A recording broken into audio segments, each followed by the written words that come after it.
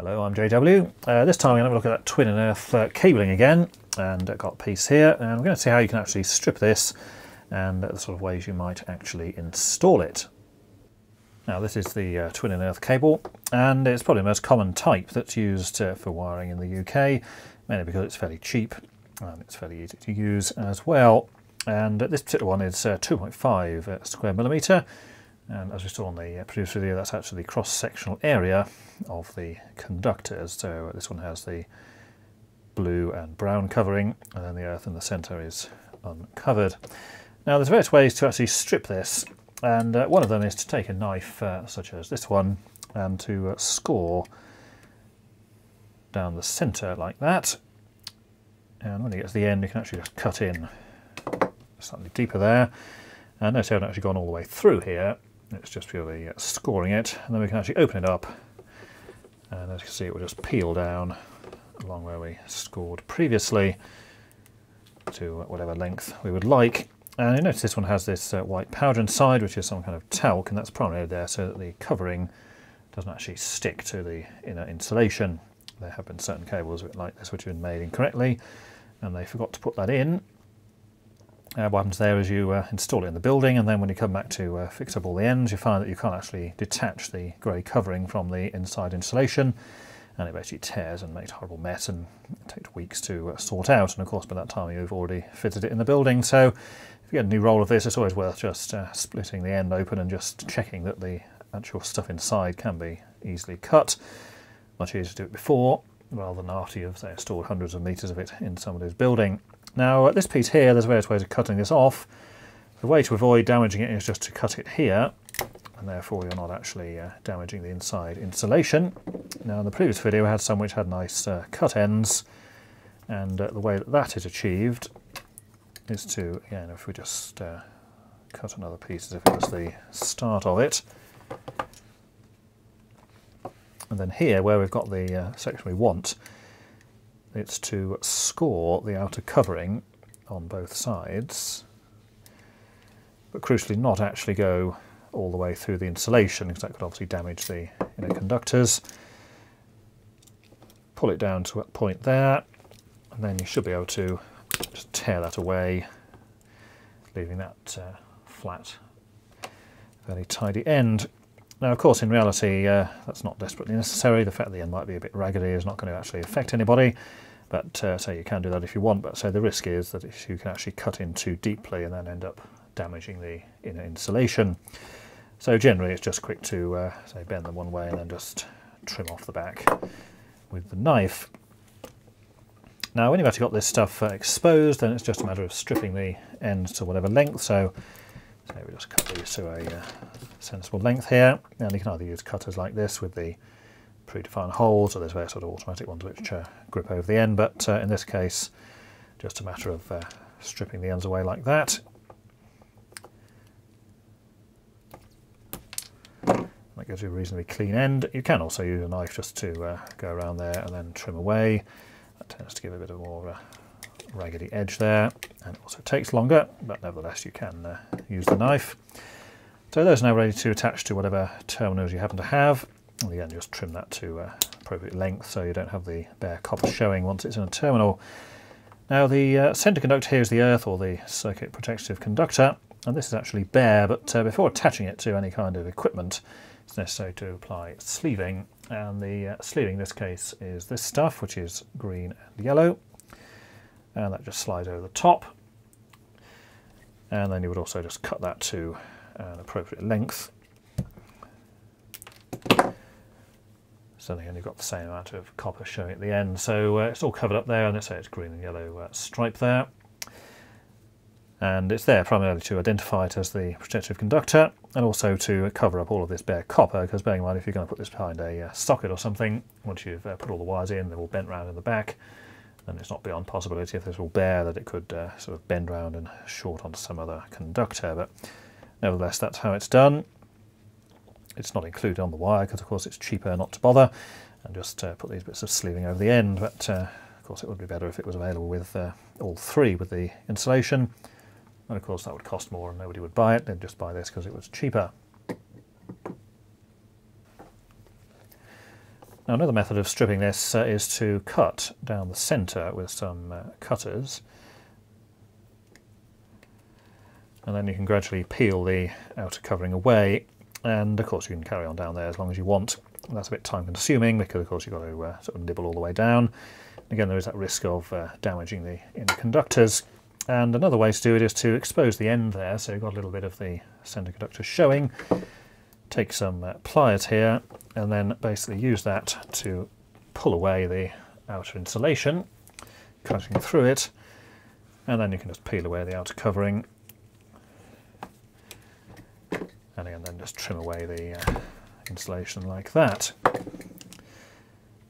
Now this may have one disadvantage in that it does leave a rather raggedy end. There's also a complete myth about if you pull on this wire it's somehow going to stretch it. Now that's clearly impossible because to actually stretch copper of this dimension you're going to have to apply a force of hundreds of kilograms at the very least, and possibly even thousands, far more than you're going to be able to do with your hands. So this myth about pulling this and it's being stretched simply doesn't happen. Any stretching is fractions of a millimetre. It's not going to make the slightest difference to anything. Just say even if you get on this and wrench it with as much force as possible, it's not going to stretch. What may well happen though is that if you pull on this too hard and you've got a fairly short length of cable, that you actually pull this and it basically pulls along the cable, so when you get to the other end it's obviously short. But the myth about doing that and it's stretching is exactly that. It's just a myth. It simply does not stretch.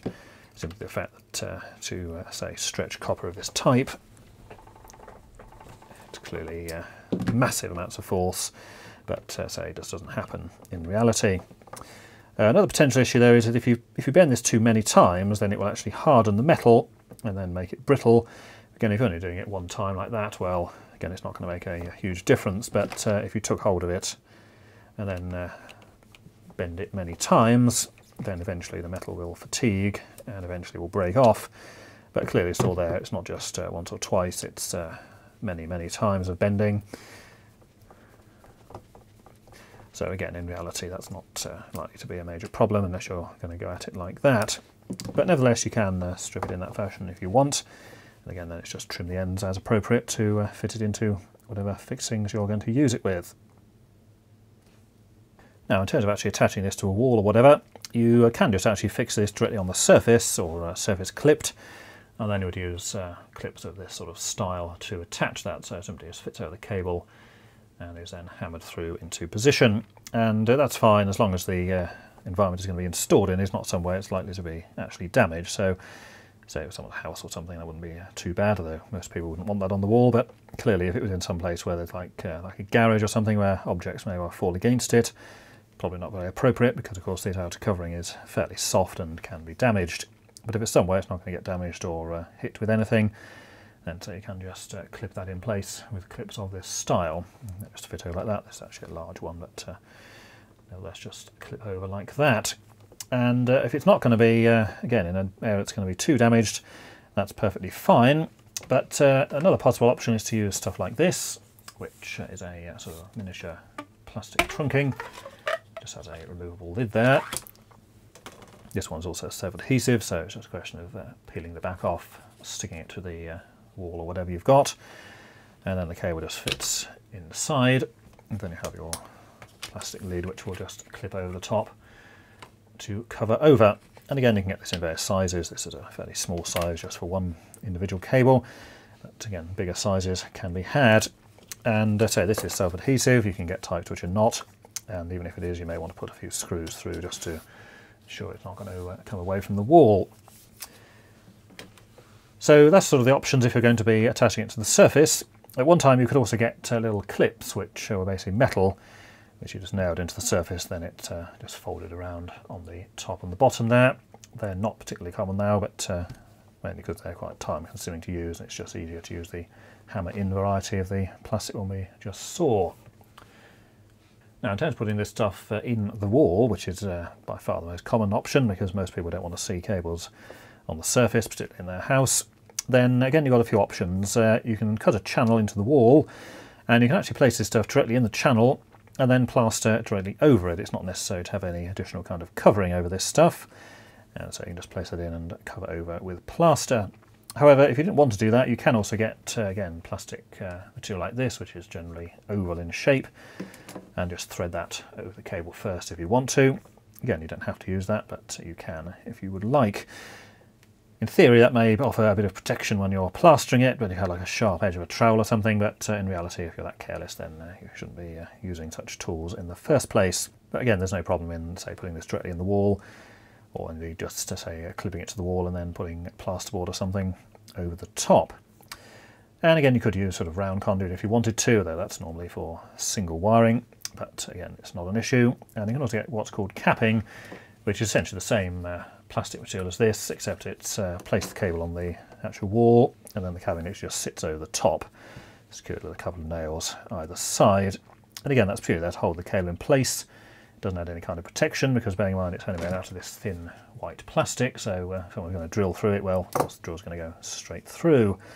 You can also get steel capping, which is generally galvanised, and again, that's just put the cable on and the capping just sits over the top. A few nails to fix in place. And again, as before, it's just there to hold the cable in position.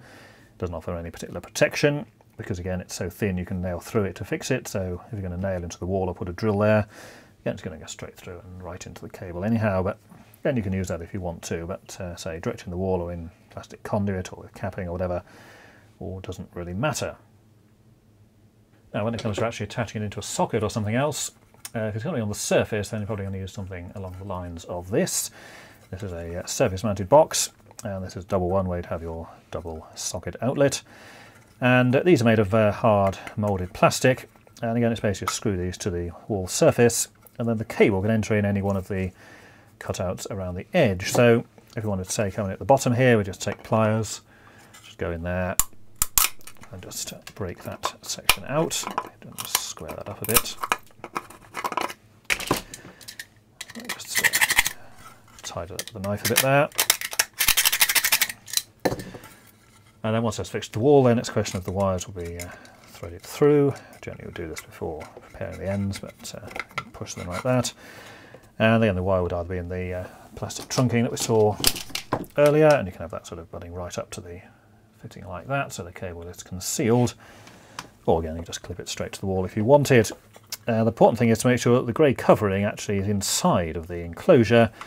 What you don't want is to have something like this where your wires exposed outside, because that's only a single insulation, so it is important that you have the grey covering actually within the box like that. And again, this cable should be fixed either on the trunking or on the surface or whatever, to make sure it doesn't actually move or pull out. And once in the box, again, it's just a question of connecting these to the socket or whatever else you've got in there. So that's for surface fixings. But if you want things to be flush in the wall, which is probably by far the most common option, then it'll be a box similar to this. Now, these are made of metal, it's galvanised steel, and this is the sort of thing you'd actually recess flat into the wall. So you'd cut out a hole in the wall of this thickness, whether that's in the bricks or whatever else you've got, and arrange it so that this face was therefore flush with the front of the wall. So all you would see on the wall was the basically recess like that. And in that case, of course, the cable would also be recessed and sunken into the wall. Now, these come with various partially cut holes on all of the sides and on the back as well, so just a question of using which one was appropriate.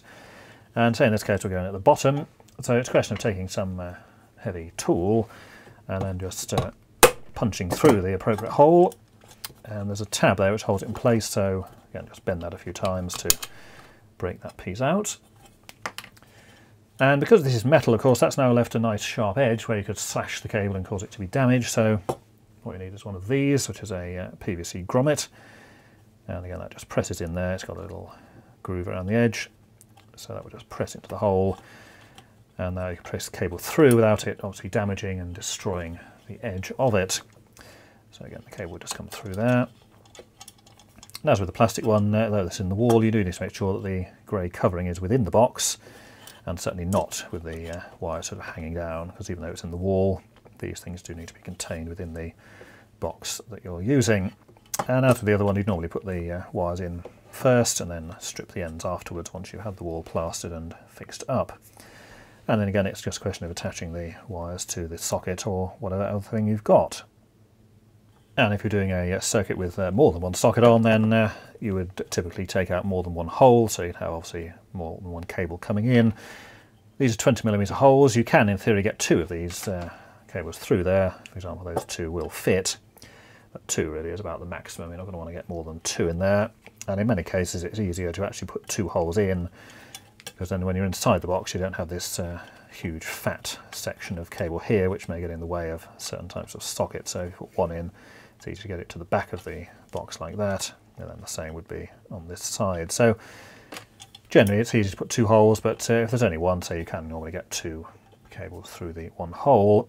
And of course you can come in through the back if you wanted to, depending on where the cables and things are actually in the building.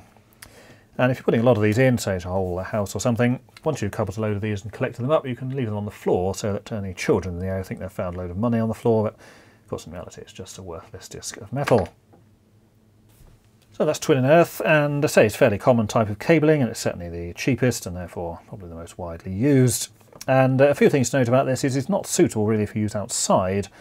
This covering is not generally UV stable, so if you leave it outside in the full sun, then it tends to deteriorate and crack and fall apart after a few years. So not the sort of thing you want to be using outside. And the other aspect as well is that being outside, it's far more likely to be damaged by things falling against it or whatever. Foxes coming along and chewing it and things, so not suitable for use outside on its own. But again, if you wanted to use, say, some of this stuff, then again that's perfectly fine for using outside. As though this is PVC plastic as well, it's of the kind that is far more rigid, and of course it's much more durable in terms of things falling against it or the sunlight affecting it. So we can use outside, but certainly not something you want to just stick on the wall on its own. And the other area to be careful as well is like things like a conservatory or a porch or something, whereas though even if you're inside, if it's going to be in full sun all the time, again you don't really want that in that situation. Again, this is not suitable for use underground either, because of course there's no protection. Someone just puts a spade into the ground, it's going to go straight through the side of it. And of course this outer covering is fairly soft and quite easily damaged. And again, they've got the pieces here, you see they're very flexible, and of course no problem in even a moderately sharp object just causing fairly significant damage to the surface quite quickly. So not suitable to use outside, but again for internal wiring, pretty much the standard sort of thing in homes and smaller installations. So let's look at Twin and Earth cabling and how to prepare the ends. So quite straightforward, there's not really much you can get wrong with it. Main thing is to ensure you're not slicing into the inner insulation if you're going to cut down the middle. And where you cut it off here, again, make sure you're not actually cutting into the insulation, as that could easily cause a fault there. But other than that, fairly straightforward and simple to use. And so when you cut the ends of the insulation here, you want to make sure that the length is appropriate for the terminal it's going into. You don't want to have any copper sort of hanging out the back of the terminal on the socket or whatever. It needs to go in there and be completely covered. And another annoying thing that some people have done is on a lighting circuit where you may have a plastic box, say such as the one we saw here, and a plastic switch on the front, then it won't have any specific earth connection.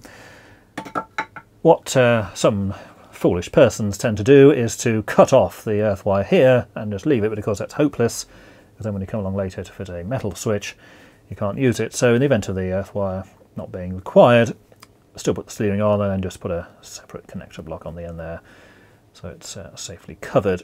Then of course it's available for someone in the future who may wish to attach a switch that has an earthed connection on it. And of course that doesn't happen with sockets because they will have an earth connection anyhow, but certainly just cutting it off because you couldn't be bothered to put a connection on the end, absolutely ridiculous, and just makes a whole load of work and bother for somebody in the future. And you might think, well, so what, but at some point that person in the future is going to be you, so if you cut it off and then come back to it later, or even once that someone else did, well, you'll be cursing them, because you now have to start digging out the wall and digging around to find the earth wire that some buffoon chopped off considerable time ago. So that's Twin and Earth cabling. Future videos will have a look at the actual circuits you can use that with, but for the moment, thanks for watching.